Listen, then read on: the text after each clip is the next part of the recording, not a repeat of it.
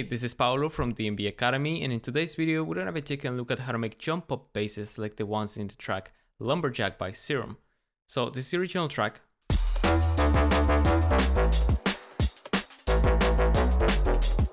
And this is the bass we're gonna be making.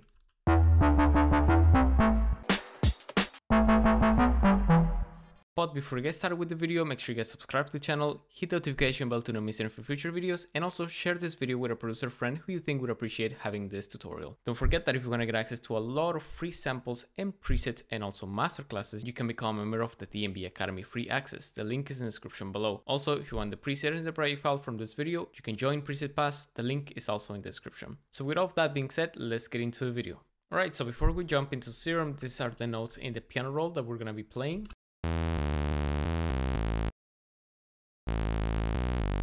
You can copy them if you want to follow along with the video. So now let's go into Serum. And here in Serum, we're gonna add a sine wave on each oscillator. So we're gonna load one in B and one in A.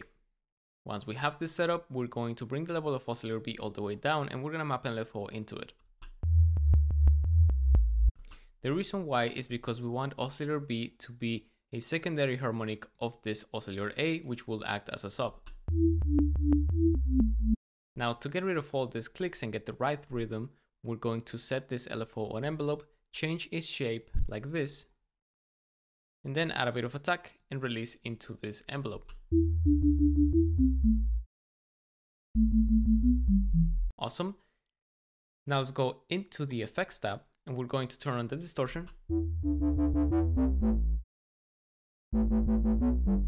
And this is already like 70% of the sound, but there's still a lot of series of fine tunings that we need to do in order to achieve a texture like the one in the original track. So for this, we're going to activate the filter on the distortion, set it into a bandpass,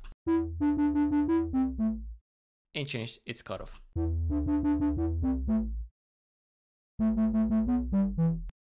That's cool. Let's turn on a chorus.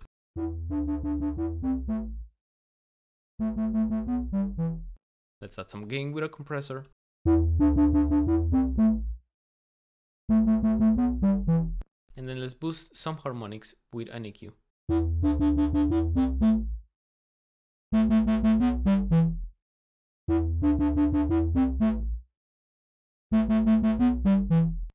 Let's keep experimenting with this.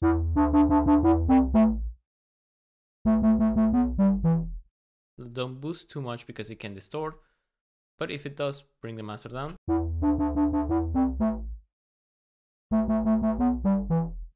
That's cool. So this is as close as we're gonna get to the sound inside of Serum. So now let's jump into some post-processing. So the first element of post-processing is gonna be adding an erosion. And this is just a noise generator that we can fine-tune using its cutoff.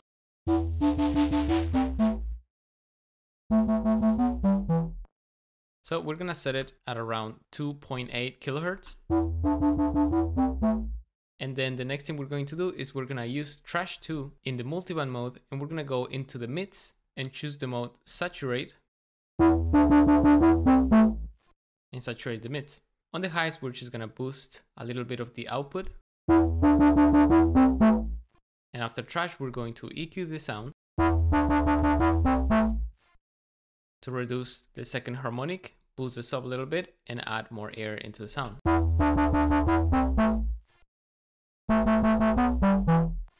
Then we're gonna add some reverb.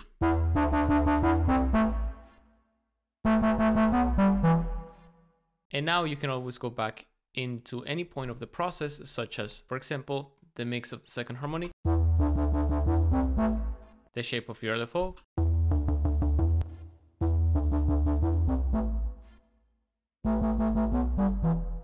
the cutoff of the distortion, and other stuff like the EQ.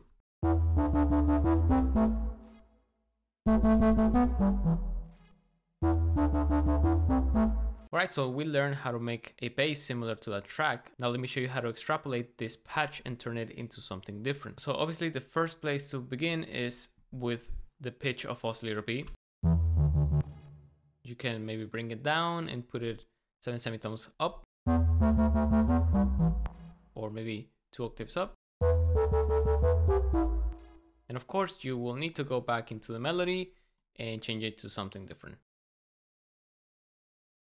maybe something like this.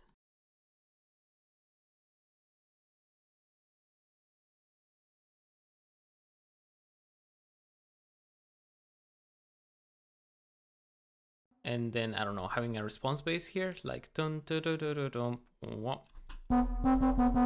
wah, and then repeat it.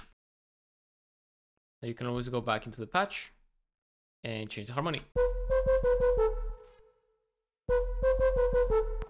That's actually a pretty good start for getting some inspiration to write your own original track. So that's gonna be it for this sound and also for this video. If you liked it, make sure you get subscribed to the channel and hit the notification bell to not miss any of future videos. And if you wanna get access to preset and project files, you can become a member of Preset Pass. The link is in the description below.